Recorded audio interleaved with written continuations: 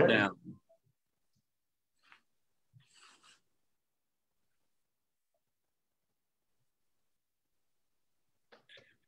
We will get started in 30 seconds. The people tuned in can see you. Hello. Yeah, hello everybody on Facebook and on Zoom. Okay, we're going to start. Welcome to Discovery Park of America's February Lunch and Learn. For those of you who are not already aware, Discovery Park of America is a 100,000 square foot museum and 50-acre heritage park located here in Union City, Tennessee. Our mission is to inspire children and adults to see beyond.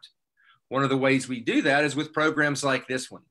Ordinarily, we would be doing things like this in our museum and in our park, but we're grateful that we have Zoom and Facebook to provide an alternative until we can turn the page on the pandemic. We encourage you to ask questions today. There's a box down at the bottom where you can use to ask questions, or you can also, if you're watching on Facebook, you can ask questions just in the comments. Now let's get started. Philip Jett is a retired corporate and tax attorney who calls Nashville home now, but he was born here in Union City. He attended Hornbeak Elementary School. He was valedictorian of Obion County Central High School. He went on to receive his bachelor's, law, and graduate law degrees at the University of Tennessee and the NYU School of Law in New York. After a distinguished and successful career in law, he retired, but put his laptop to good use. Previously, he spent his days drafting federal legislation and making sure the I's were dotted and the T's crossed on the contracts of entertainers and athletes. Now he gets to spend his days researching historical topics and crossing the T's on drafts of his own books. His first nonfiction book, The Death of an Heir, was named one of the best true crime stories of 2017 by none other than the New York Times. His second book, Taking Mr. Exxon, The Kidnapping of an Oil Giant's President, will be released in May, and that's really what we're going to talk about here today. Philip has two sons, Austin and Brandon, but I'm going to let him shout out to his Union City kin himself. I know some of them are listening, so welcome, Philip. Well, thank you, Scott. It's great to be here, and thank you to Discovery Park of America. And I would prefer to be there in person, as you say. You've got a beautiful museum, and give me a chance to see my relatives, because they always tell me I don't come home enough, even though I haven't lived there in many, many years. But Union City and the area, Obion County, is home to me still, and it's good to be here. And I know your mom lives here, and my mom, my sister, I've got a brother in Newbern. I've got lots of aunts and uncles and cousins, and yeah, you know, we're still, you know, a menace to society there, and but it's a great place to be, and I enjoy when I visit. Well, tell us a little bit about growing up around here. A lot of folks who are listening are from here, so tell us about your old haunts.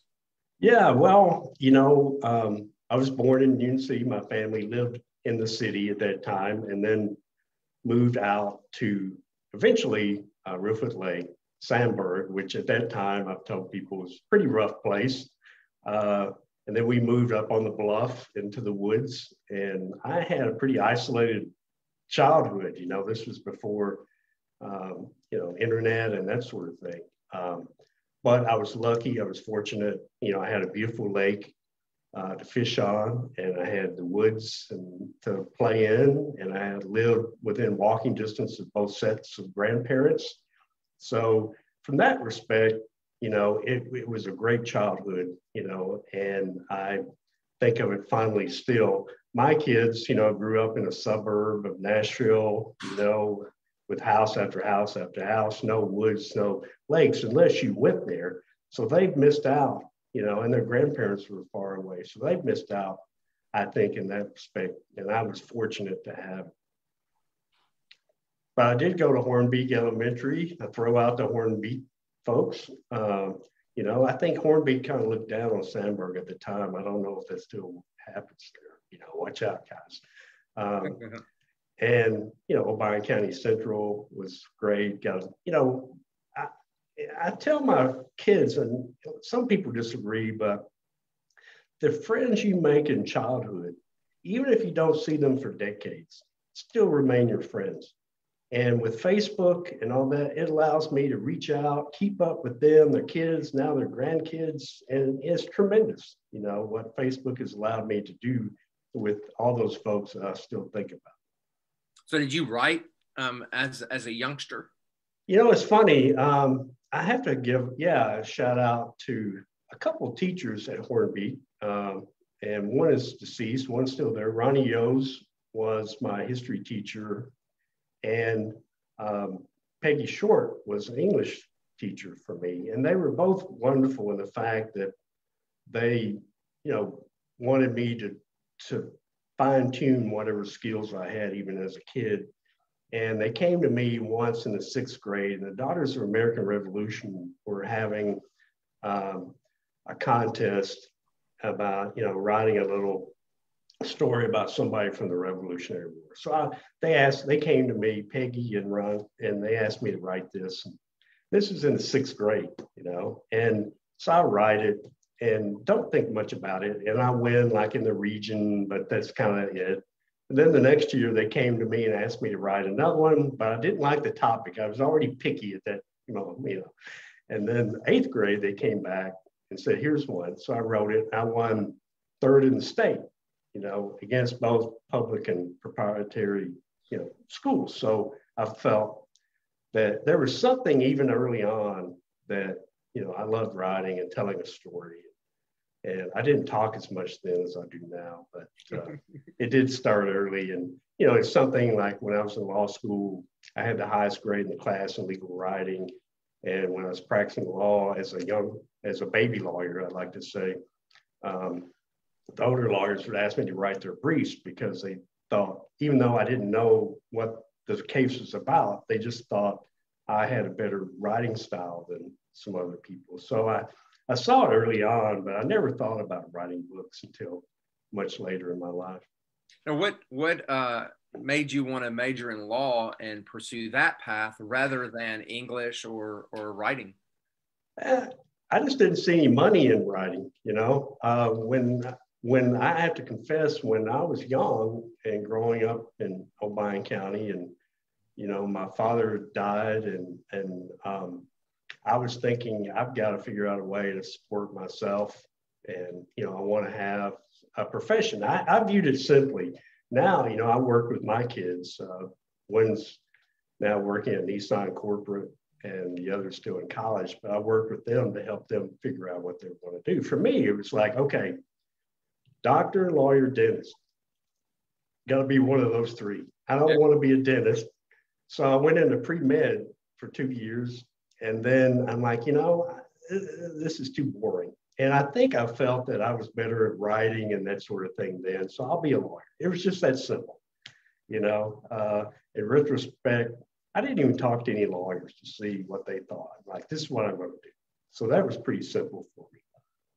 Well, we're going to talk more about book publishing in a minute, but let's talk about your career in Nashville in law. What type of law did you practice, and do you have any stories you can share with us from those days? I can't really, you know, I'm tied about my clients. I can just say that I had, being in Nashville and being in a large firm, I had a lot of opportunities to represent country music people and later professional athletes, and just, you know, the who's who of people in Nashville. And doing corporate work, I would also, you know, tax and corporate is a specialty. And then I would sub-specialize with tax exempt organizations, which included, you know, hospitals and religious organizations and big charitable organizations and universities and that sort of thing.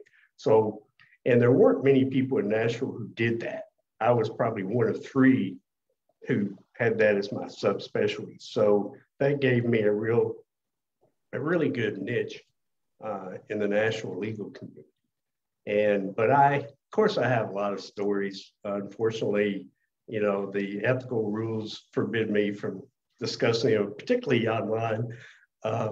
But it was, you know, it was a great experience.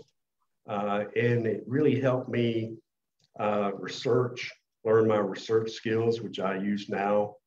And also, I did a lot of writing every day. I mean, a lawyer either reads, talks, or writes. So I'm doing a lot of writing for years, and it honed the skills that I use now. I think it gave me a leg up, so to speak, and start transitioning to a writing career. But I love practicing law. It was just too much work. I got lazy, and I decided I'd rather write books.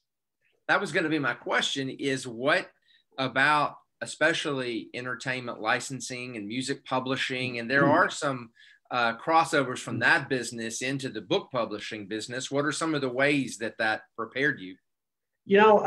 We had entertainment lawyers in our firm. We had over 100 lawyers, and then staff. We had probably 200 to 300 people in our firm, and we had people who specialize in entertainment law. And and it's funny, I would see come in the door the has-beens, and then you'd see the people currently, and then you'd see people just on the way up, so you see every stage of their, and then I handled the estate of a famous songwriter one time, and they brought in his book of songs, and it was about that thick, and I was flipping through, and I'd see like a 1957 song that was a big hit, and so you got to meet people that you would never have met, and trying to be professional.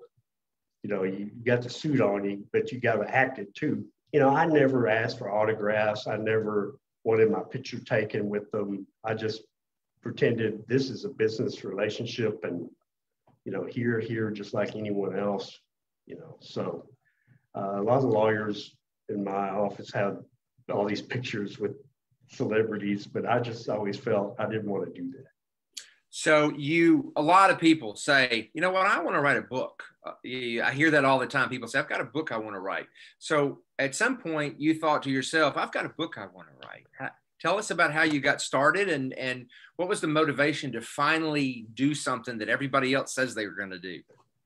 Well, I have to throw out, my mom, who's now 89. I don't know if she's on here or not. Maybe she'll send out a hello. She, as I'm transitioning out of law, I'm like, because you work so many hours practicing law, I'm like a cage lion. I got all this pent up energy I want to spend. So I'm like, Mom, I don't know what to do. I'm just like, I don't want to just go out and play golf. And she says, why don't you write a book? And then I thought, okay, so I write a book for the family, and give it to them at Christmas. It's just kind of about childhood, Reelfoot Lake, and that sort of thing. And they enjoyed it, and I enjoyed writing it. And then it gave me some serious thought about, maybe I can make this into a second career. And, I had no training in English literature or writing, post, other than what everybody had to have in college, and I know people who went to like the, Yale and got their degree in literature and all this, which, is somewhat intimidating. But what I learned was we're all kind of on an even keel when it comes to writing. And for me, I did the simplest thing, and I tell people who want to write, it's a craft you have to learn. And, we can all write, and we can, we have spell check at least now and that sort of thing. But what I would do was I would order books from Amazon about writing, and they were by good people. And it would be not only about writing, but, dialogue, how to write dialogue, plot, scenes, just all these different things. And I'd read them, and I'd read them again, and then I'd write. And you can only improve if you write. So I just kept writing. A lot of it was garbage, but I learned from the garbage. And then finally, one day I'm like, okay, I'm ready to go. I want a book that I'm going to try to get published. And I came up with The Death of an Heir. And because I wanted something that hadn't been written before, and I like true crime. And so I came up with that idea. And you know, it turned out to be a good choice. It was my first book, and it came out in September 2017. You know, I'd written it on and off. I wasn't like dead serious about it. It took a long time to research, and I would write for a while and then quit for 6 months and come back and write. And, you know, I'm thinking I'm just wasting my time and that sort of thing. But eventually it turned into something good. And then with the Exxon book, it was a totally different story. Having written one, it's kind of like, okay, now it's easy to write a book. Yeah, I'm curious about your selection of the topic. There's an unlimited number of topics you could have picked. What drew you to that particular topic for your first book? Yeah, you know, interesting. Because you kind of walk around like a zombie expecting a topic to hit you in the face. You know, something's going to jump out at me. I don't really sit around and research topics. I've told this story when I tour. I was at Golden, Colorado, and I do the tour of the Coors Brewery there. Anybody that's done that tour, it's an impressive facility and it's a beautiful area. And you go through and you look at it. And then when you finish, they have like 3 test beers they're experimenting on, and they want you to be part of the test group. So you drink the little beers, then you write a comment card. I always tell people I went round and round and round and got all the free beer. But when you leave, there's a hallway, and Coors, they also made porcelain. So it's this porcelain white hallway, and they had all these black and white photos along the wall of Coors history, you know, from when it was founded, the founder, the son, and the grandsons. And what I found was, as I was going down the wall of fame, one of the sons dropped away. You know, he just disappeared. And he was Adolph Coors III. I'm thinking, Adolph Coors III, he's the namesake.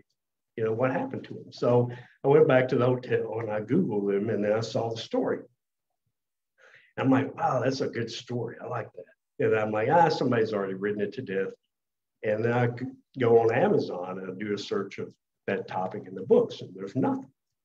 And I can't find anything. I'm like, this is it. This is going to be a good story. And, you know, that's how it happened. It happened just by accident. Did the Coors family or the Coors company help you in any way in your research, or did they send you a cease and desist? I kind of expected that. It's funny. I'll tell you what my brother said. I'll throw a plug in for him, but no, they weren't happy about it. They're very private people, and the family's a billionaire family, and I'm just a little writer from West Tennessee, and so I was kind of expecting that. I had to do a lot of research. I went to Denver and Boulder and all over Colorado, interviewing people who are still alive from that period, prosecutors, defense attorneys, police, that sort of thing. Anybody else that would talk to me. And the Coors family would not talk to me. They were nice. Pete Coors told me, we've been burned by the press so often that, we don't really want to, but he was nice. And but I wanted to speak to his uncle, who was Adolph's brother, who was still alive. He lived to be 102. But no, I didn't get any help from them. And I say in true crime, both my, Coors and Exxon are true crime books. The third book I've just finished, I'm still rewriting. It's more historical. And the thing I noticed with it versus the first two, nobody wants to talk to you. If you're the victim's family, they don't want to talk to you. They don't want to dredge up painful memories. And if you're the perpetrator's family, they're embarrassed. They don't want it to come out. They're just trying to shove it under the rocks somewhere, So the only people you talk to are FBI, police, lawyers, that sort of thing. And with my third book, it was a pleasure to be able to talk to regular folks, family. They were actually eager to talk to, which I had not experienced. Are you sharing your subject yet, or are you waiting until you're ready? Well, this is keyed toward Exxon, but I'll just say it's about I'll just throw a quick, it's about Pan Am was flying luxury planes over the Pacific on December 7th. And 4 of their planes got caught in the first day of the war with passengers.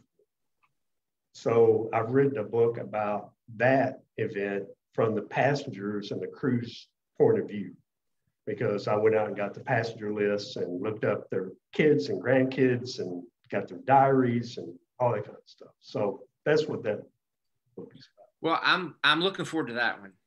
But today we're going to talk about Sidney Riso. Is that how you say his name?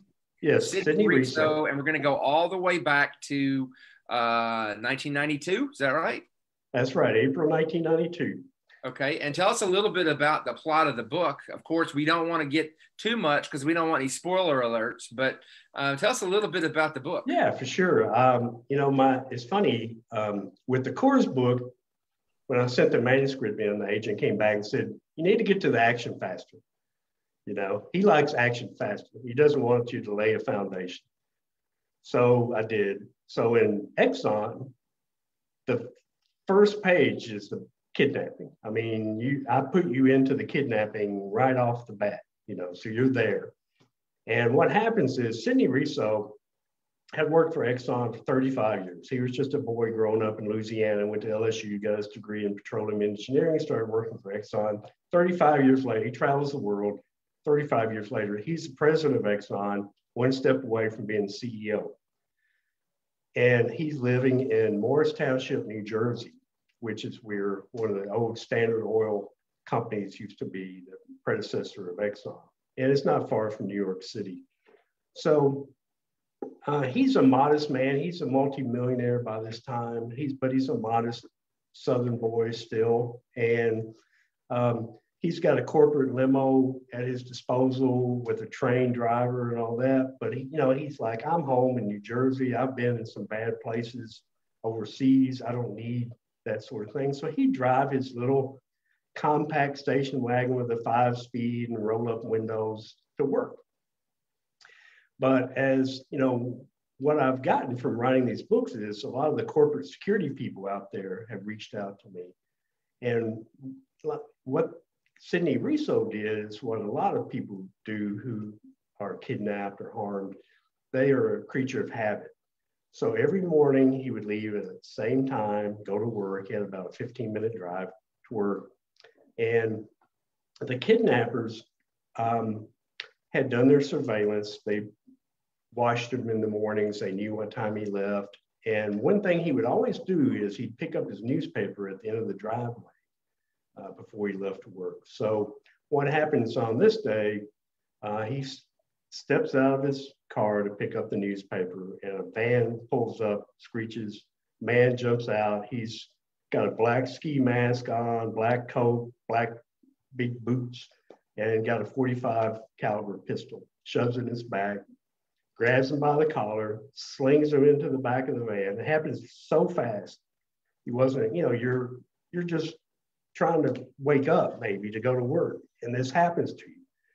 So he throws him in the back of the van, and Sidney Riso is 57 at this point. He's been behind a desk all his life. He's had a heart attack 3 years earlier. He's not a strong individual. The man who is the kidnapper, one of the kidnappers, 6'2", 220, big guy. And so he throws him in the back of the van, and Sidney Riso sees a box in the back of the van, a homemade, what I call a homemade coffin, because that's about the size of it, that the kidnappers had built. And when he sees that, he panics and starts to struggle and ends up being shot in the arm by this .45 caliber gun, which is no small gun. And so then he's subdued, he's handcuffed, his shot arm is handcuffed behind his back, his mouth is taped, his eyes are taped, and he's in this box now. And the kidnapper had this lattice work of ropes in the bottom of to keep his legs and knees pinned down so that he couldn't turn and get on his knees and try to bust out. So he's strapped into this thing, and I can't see at all now. And closes it, locks it shut, and they drive about a 30-minute drive. And where do they take them? They take them to a self-storage unit and throw them out into the self-storage unit. It's about a 10 by 20 unit, not temperature controlled. And they leave them there. They take off. And so I'm thinking, okay, here you are. You're one of the most powerful corporate executives in the world. You're the president of Exxon, going to work. And within an hour, you're shot, you're handcuffed, you're tied up, you're in a box, and you're in a storage unit out in the middle of a field where you don't know where you are. Happened that fast. And so the next day they send a ransom note and ask for 18.5 million, which today that's about 34 million. That was the largest demand ever made in U.S. history. Still is, I think. And they wanted it in $100 bills, which I calculated that it's like 400 pounds of money. And if you stack the bills on top and then put a brick on it, it'd be 66 feet high. It's a lot of dough to carry around, And I kind of laugh because if the kidnappers make a lot of mistakes in the book that you'll see. And one is try running off with 400 pounds of cash. I would rather have the money wired to Pakistan or something, than that, but they weren't that sophisticated. And so that's how the book starts. So, wham, bam, there he is, and his family, he's got a wife and 5 kids. His kids are grown and, they're expecting him to go to work and come home. Well, the office calls and say, hey, where's Sid? He hasn't been at work, come to work. So his wife goes out, and in the driveway is his car with the door open, the engine still running, his briefcase in the back, and so immediately, there's no 24-hour waiting. This is the president of Exxon. I mean, every law enforcement, in the land swoops in, from local, you got police, you got state police, you got sheriff's office, you got FBI, you got U.S. Attorney's Office, investigators, they're all there on the street. Very nice subdivision. So, think about you live in a subdivision and you wake up one morning and you look out and there's 30 cars of every insignia of police, on the street. And I'm assuming the kidnappers had said, if you contact the police, we'll kill you. They always say that, Yeah. And the FBI, they always ignore it because they what else are they going to say? But, they sent the ransom note with Risso's Exxon credit card just to show that they had him. And, they said, don't contact the police and that sort of thing. And they said, we want this money and we'll get back with you. And so that's how the book opens. And then, what I like to do is I want to put you in the investigation. Now you're like in the Coors book, I'll tell you a couple of things that are different. In Coors, I had mountains of information from the prosecution, the police, and the sheriff and everything. I had nothing from the kidnapper. He didn't talk. He never talked. In Exxon, eventually, I'll give a little bit away, is the kidnappers were apprehended. And when you have more than one kidnapper, in Coors you just had one. And this one you had more than one. And you pit one against the other, and somebody eventually says, okay, I'll talk for a lighter sentence. And I'll point the finger at everybody else. And that's what happened. And when they took the confession, it was 32 pages, single space. So I had 32 pages of what these kidnappers did from day one, from stopping at Starbucks to whatever, the simplest, I even know the name of their dog, And so in Exxon, you have a lot more from the kidnappers' perspective, what they're doing and what they're thinking that I didn't have in Coors. So that's a little different. I think that makes the story richer as well. Now, for folks on Facebook who are just now tuning in, I'm from Discovery Park of America, and we're talking with Philip Jett about his upcoming book, Taking Mr. Exxon, the Kidnapping of an Oil Giant's President. the book will be released in May. I've already gotten a couple of questions I'm going to throw at you. If anybody's got questions, you can post them in the comments, or you can put them in the little question box down below. One question, I think I know the answer you're going to give us, but somebody's already asked, is the victim still alive, and are the kidnappers still alive? I'm not going to tell you about the victim. That's that you're supposed to say. You'll have to buy the book and find out. I don't say that anymore. Once I said that at a gathering, and somebody said, "I'll just Google it," and the crowd booed this person, which was a lot of book lovers there. But you're right. What happens to the kidnapper to the victim isn't revealed until much later in the book, because they kidnap him in April, and it's not until June until they're apprehended. They keep messing up. They're kind of bunglers, and they mess up and then they try again, and they mess up and then they try again. So, he's there kind of just like, I just want to go home. Exxon has kidnapping insurance. And, I looked at Exxon's annual report that year. $18.5 million was about a day's profit for Exxon at that time. So no big deal. The money, they actually sent the money. I'm sorry, I'm getting into your other. Exxon right away sent cash, and they kept it at the house, Risso's house. They had $18.5 million in cash. And that's another story. I talked to the chief of the FBI. I went up to Chicago and interviewed him. And he talked about all the concerns just having that much money in the house. Not only, the kidnappers might, attack the house, but he was worried about his own agents dipping into the kitty, kind of thing with that much money. And the answer about the kidnappers, yes, they're still alive. And one got out, the one who turned evidence served 17 years and was out. And the others are still in prison. Did you talk to them at all? I did. I reached out and to the mastermind, and he emailed me back and forth. But the problem I had with him, and he might disagree, was he wanted to tell his version, which was totally different from what I was seeing in the facts. He was trying to rewrite history, I think, as they say. And we just didn't agree. And so he went away. And that was fine with me, because somebody's in prison and they want to dictate kind of how the book goes. And that's not what I was looking for. Well, and that actually, what you were just talking about ties into another question that we got from somebody. What is your process that you go through when you start researching a historical book like this?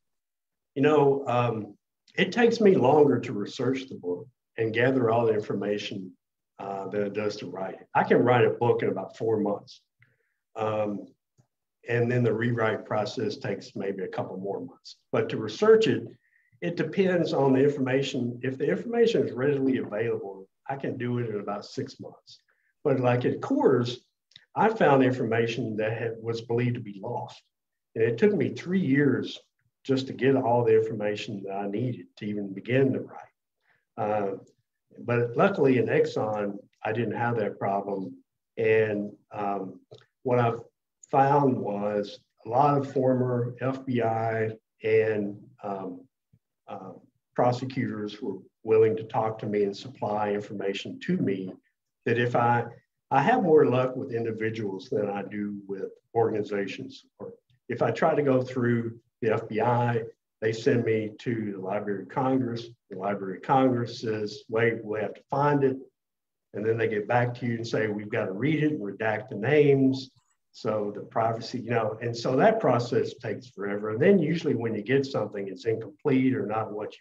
So I found that I'm much more lucky going through individuals. And you hit the gold mine when people are retired, because they have all the files still. For a lot of people, that Exxon case was the biggest case they ever worked on.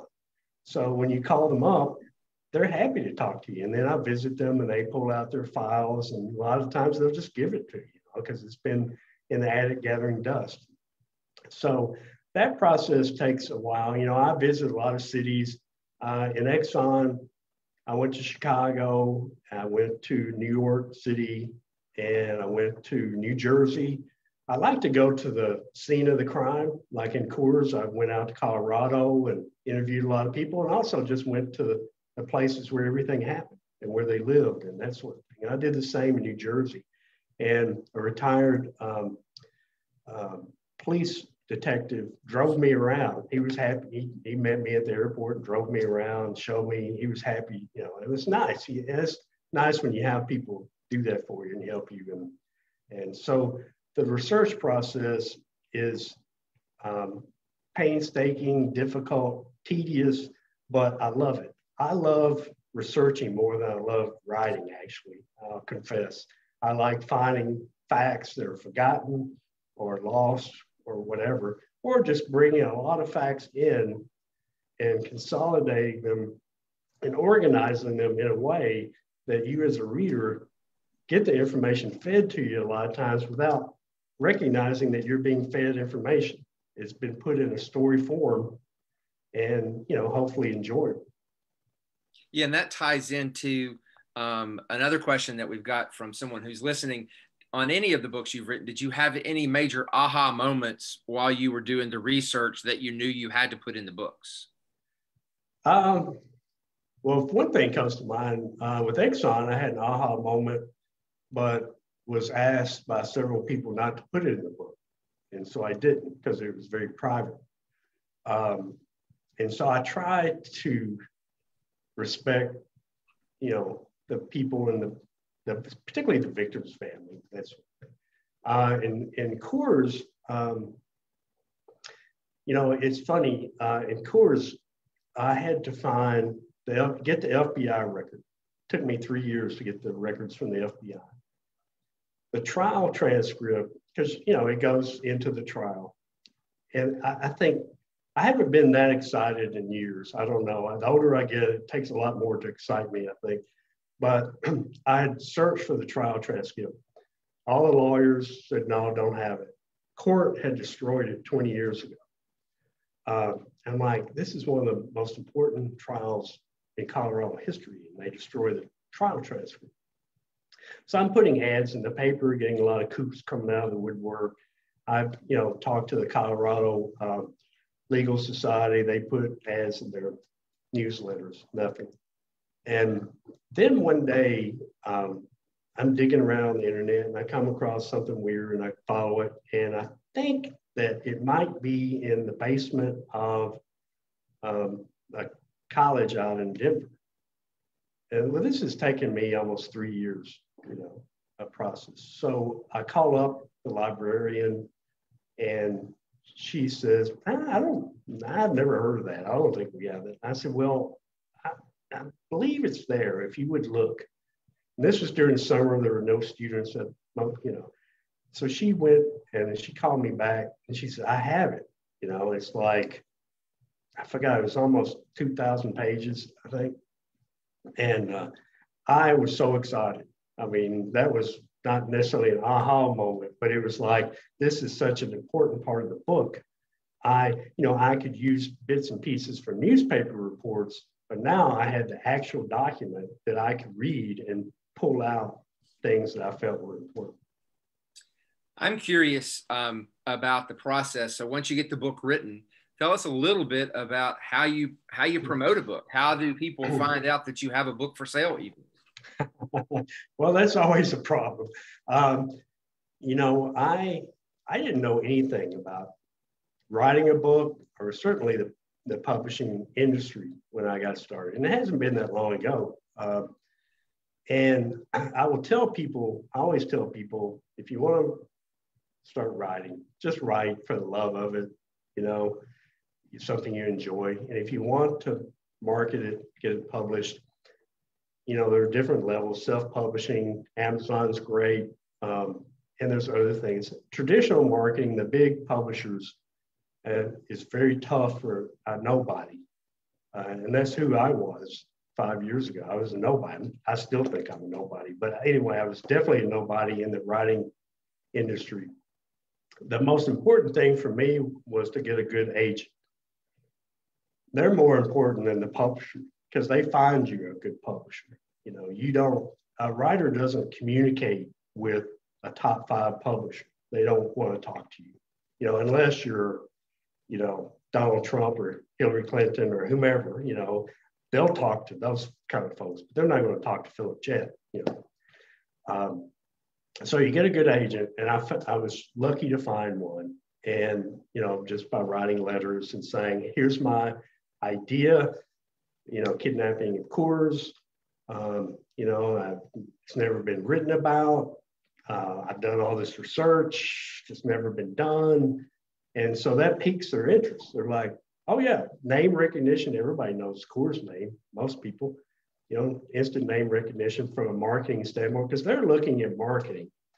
I've always said there are people who write bad books that get it published because they've got a market for it, you know, or they're well known, or they have, you know, in my case, I'd never really heard the word platform used as much as when I started writing. And everybody's like, well, what's your platform? You got a website? Do you have social media? Do you write blogs? Do you, blah, blah, blah, blah, you know? And I was kind of thinking, well, isn't that your job to market the book, you know? So the marketing is tough, but getting into the business, if you have a good subject that you really believe in your heart that, and you talk to people and say, hey, would you find this book interesting?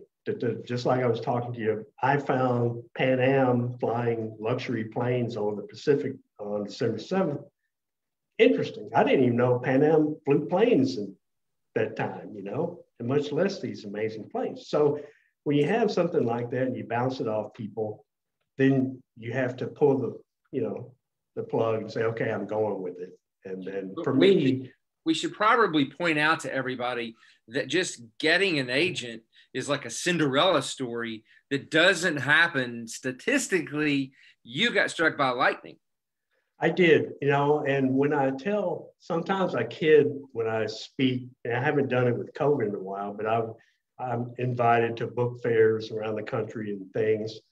And I like to kid because, as writers know, it's very tough to break in, you know, a lot of times if you're nobody. And it happened so easily for me. You know, I feel very fortunate. It's not because of any skill. I'm not taking any credit here. It was just, I felt very fortunate. I picked a subject and it happened to be name recognition, hadn't been written before. I found information that had never been discovered. Then you got to find an agent. That's the only way you can get a top publisher.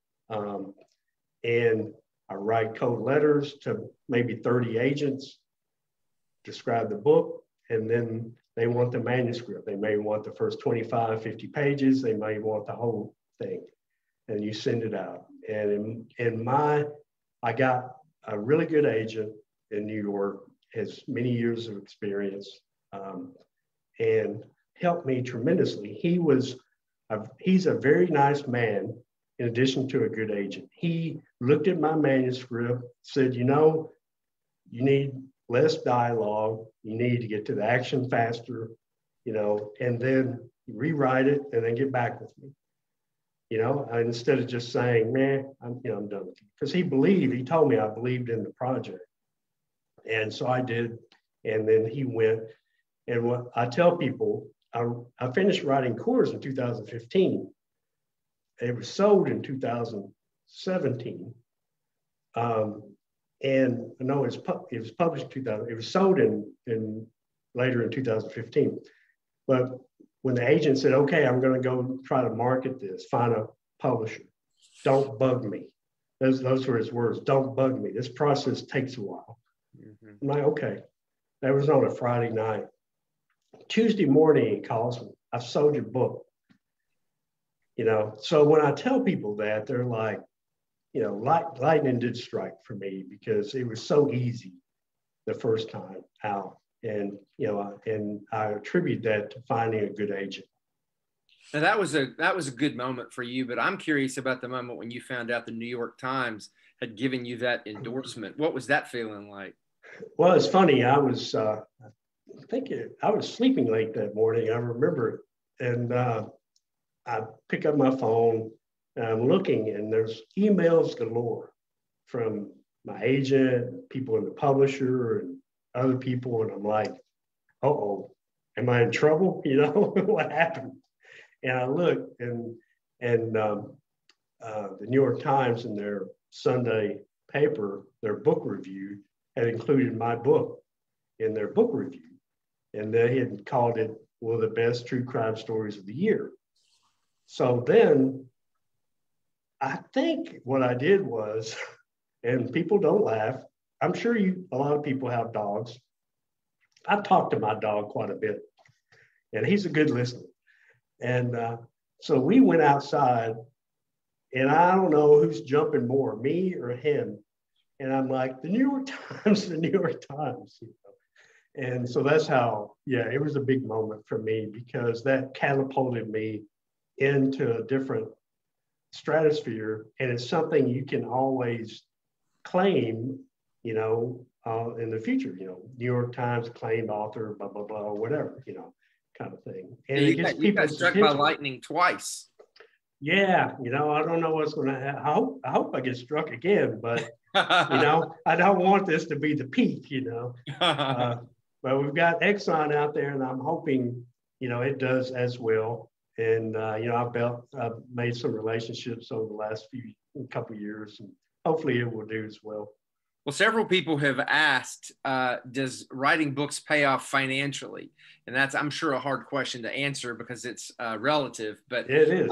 You know, I certainly wouldn't suggest anybody quit their day job and just write books. No, because of the not at all. striking situation. But no. What are your thoughts on that?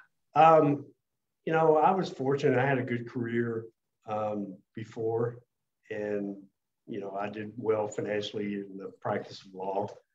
And so it allowed me some room to, you know, struggle a little bit with writing.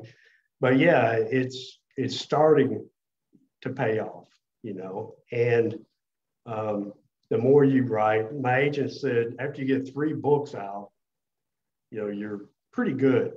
And people recognize you more, you get more people buying, more people interested, more reviews, more everything. So yeah, don't quit your day job, even if you have a really good book. But if you keep working your day job and keep writing, there will be a time, if you're successful, that you can quit your day job. I've talked to some authors. I'm not one of those. They've been writing all their lives, and a lot of them are making $2 or $3 million a year, you know, with one book coming out, because they've got a backlog of books and that sort of thing. So it can be one of those big things. And you have Dan Brown that comes out with the Da Vinci Code.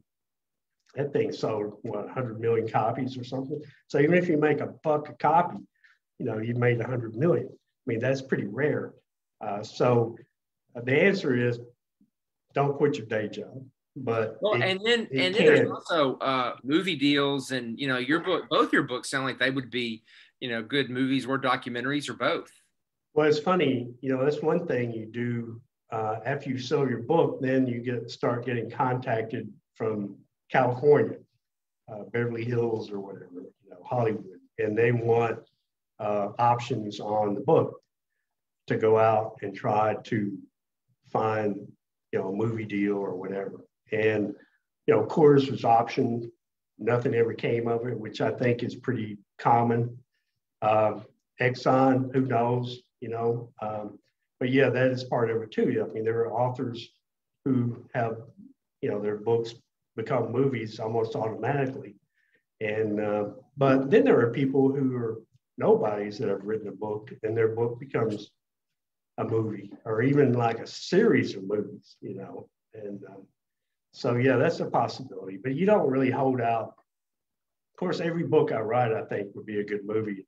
I should star in it, but, you know, I don't really hold out a lot of hope for that.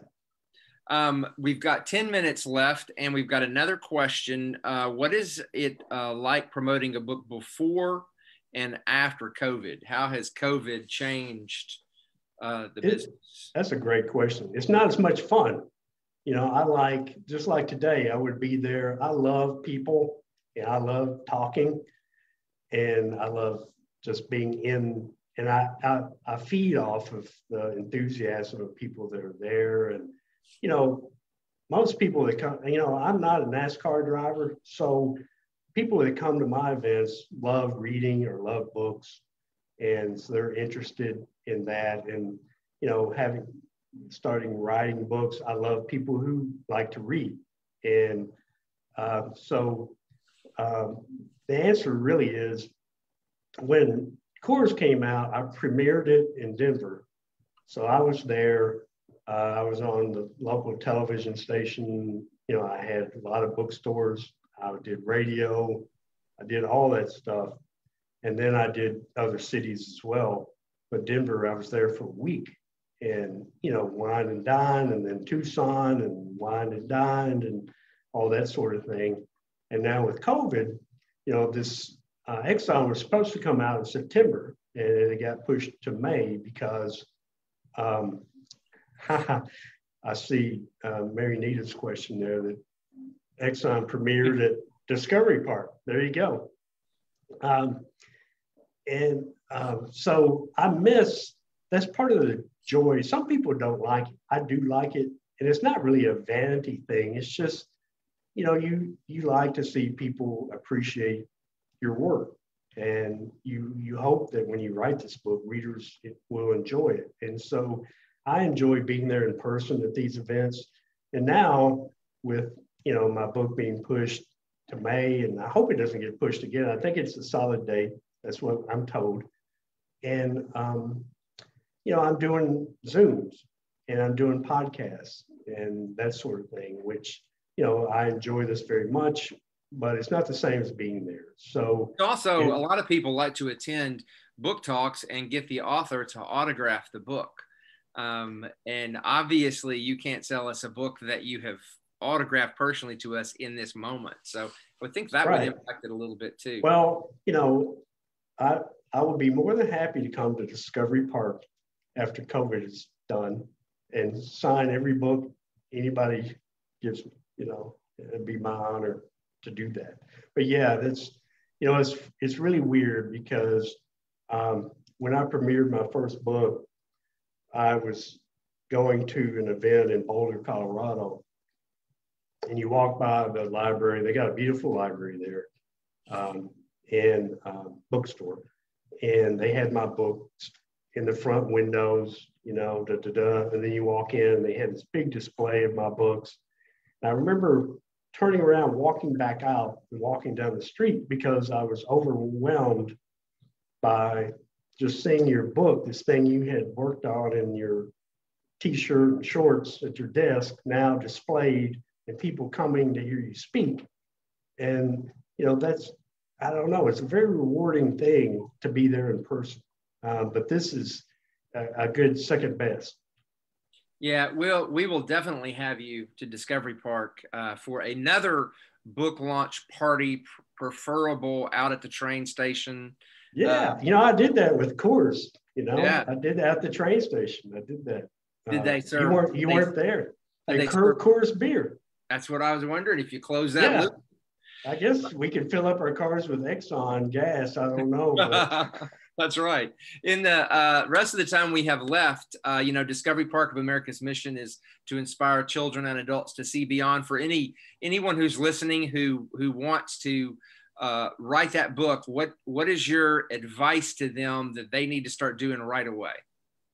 Well, for young people, like when I was young, I gave the examples of my teachers, you know, and I hope there are teachers still out there as good as the ones, you know, Hornbeak Elementary, simple school, simple times, but teachers who really took an interest in students.